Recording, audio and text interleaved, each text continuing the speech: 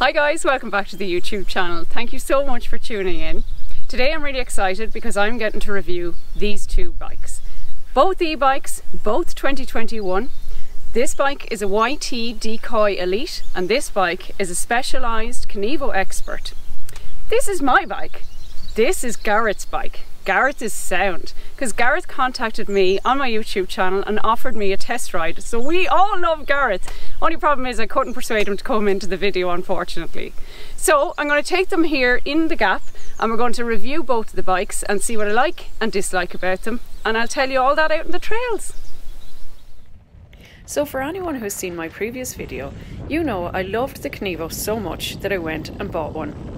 So whatever bike I put up against it will have its work cut out for it. When picking up the Decoy for the first time, I noticed that it felt a little bit lighter than my Kenevo. Unfortunately, I didn't have my amazing trusty weighing machine with me, so I didn't get a chance to weigh it. It does come in at around 23 kilograms, with the Kenevo coming in just a smidge over 24 kilograms. This is probably down to the top spec components on the Decoy, including a carbon frame, whereas the Kenevo has an aluminium frame. However, the Decoy has a 540 watt battery compared to a gigantic 700 watt battery on the Kenevo, which up until yesterday I'd never managed to drain fully. You'll have to watch my next video for that adventure. In terms of travel, the Decoy, or Duck as some people call it, comes with 165mm of travel out back, while the Kenevo gives a whopping 180mm of travel. I've managed to need this on one or two bigger hits and casings. The Decoy Elite comes with a brilliant 170mm Fox Float Factory 38 up front, which is super plush and just an amazing fork. It has bling Kashima coating and comes with high and low speed rebound and compression adjustments, as well as the option to attach a mudguard without cable ties. It does take a while to dial in and I had to speed up the rebound by about 6 clicks to make it comfortable for me. But once I did this, it was really confidence inspiring. The Kenevo comes with a 180mm RockShox Boxer Select fork and I just love this fork. It's so planted and stable and it saved my life on a few occasions, giving me confidence to push this bike harder than I've ever thought I could. It required less tinkering than the Fox to set it up right due to less available customization, although I did have to set the sag around 20 psi more than the recommended pressure to get it feeling right for me. I think it's one of the few e-bikes out there with a dual crown fork and gives you a very clear indicator as to what the Kenevo is designed to do. The Decoy Elite comes with the Fox Float X2 factory shock and this is a great shock. As with the 38s, it comes with high and low speed rebound and compression, and I didn't have to adjust this at all to get it feeling great. You can also add bottomless tokens or volume spacers in the form of bands that can be attached without taking the shock off the bike. The Kenevo came with a RockShox Super Deluxe Select Plus shock, and this took me a while to get it feeling right for me. I've had to speed up the rebound by 1 or 2 clicks to get it right and add about 30 psi, so I'm probably at about 25% sag. I was a little bit disappointed that the bike didn't come with the coil shock which was advertised in the picture, and it was on the Kenevo I test rode. I thought it went really well with the bike and it made it feel even more planted. I may have to try to borrow one from someone. Let's talk a bit about the heart of an e-bike, the battery and motor. I think this is where the Decoy loses out to the Specialized.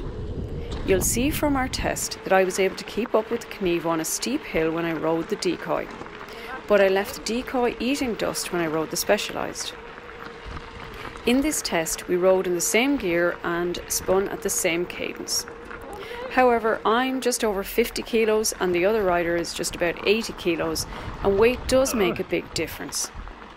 This is also down to the 90 Nm of torque in the Specialized Bros motor compared to the 70 Nm of torque from the Shimano E8000. Don't get me wrong, the E8000 is a really good motor and it has a proven track record. However, I found it less natural on disengagement and noisier when pedalling than the Specialized. It was super quiet, however, when descending, not like the rattle you'll get on the newer EP8, which conversely is quieter and more natural feeling when pedalling than the E8000. I suppose you can't have it all, but I'd have loved to have seen the new Decoy with the EP8. This may have been down to limited availability or proven reliability, I'm not sure. The battery on the Decoy may also be a bit limiting for some riders. The 540 watt battery was perfectly fine for me for a 2.5 hour spin in trail mode, which is the medium level of assistance, and I used around 55% of the battery in this mode. However, it may not be ideal for heavier riders or those who want to do really long spins in any mode other than eco. It's also a custom YT battery, so for people who want to take their bikes on a plane and rent a battery in another location, they may not have availability of these batteries. The components on the Decoy Elite are all pretty much top end or close to top end. It comes with brilliant Crank Brothers Synthesis E11 carbon wheels in a mullet setup. This was the first time I rode a mullet bike, and I have to say that I really loved it. Having the 29-inch wheel up front gave lots of grip and enabled the bike to go really fast without ever feeling like it was going to wash out, even on the loose corners. It comes with SRAM code RSC brakes and a full Shimano XT drivetrain, which is super smooth and reliable.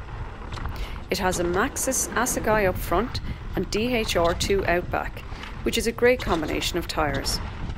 Lastly, it has a really smooth and reliable Fox factory transfer dropper seat post with blinging Kashima coating and 175mm drop. The Kenevo Expert comes with Roval DH 27.5 aluminium wheels front and back, and this setup really suits the Kenevo. I'm not sure a 29er would work up front on this bike due to the already long front triangle and tall front end. I'd say I'd struggle on the tight tree runs we have here in Ireland. However, it would still be nice to have this as an option without having to buy a new fork. I believe Marshall Mullen has done this on his channel, but I'll not be parting with my boxer fork anytime soon. The Kenevo Expert has SRAM GX 11 speed setup, and I can safely say I've never needed the 12 speeds on this bike. I don't think I've ever even gone into the highest gear. It has SRAM Code R brakes, which aren't as good as the Code RSC brakes on the Decoy. I'm thinking of changing either the rotors to 220mm rotors or going with Shimano XT brakes or Magora's MT7s, which I hear are really good. The Kenevo comes with specialised Butcher 2.6-inch tyres front and back, and I've been super impressed with these tyres. They offer a consistent level of grip in all sorts of conditions from rain, snow, dust and muck. We've had plenty of all this in the last month in Ireland, and these tyres have not let me down yet. I had to change them to tubeless as I finally punctured the rear tube that came stock with the bike after about 2 months. Lastly, the Kenevo comes with a command post dropper post, which is 160mm of travel. This is a good dropper post, however, if I hadn't ridden the demo bike, I'd have thought there was something wrong with it, as it makes a bit of a clacking noise when you drop it into position. On to sizing and geometry. The Decoy I rode was a size extra large and comes in 5 sizes from small to extra large. The extra large is suited for riders 6 feet and above, and as I'm only 5'4", it was probably a bit big for me, and I'd say the medium would be a better fit. However, even in extra large, this bike felt super comfortable, particularly with the handlebars swept back a few degrees. This may have been because the size has the same reach as my Kenevo in 470mm, and I'm pretty comfortable with this.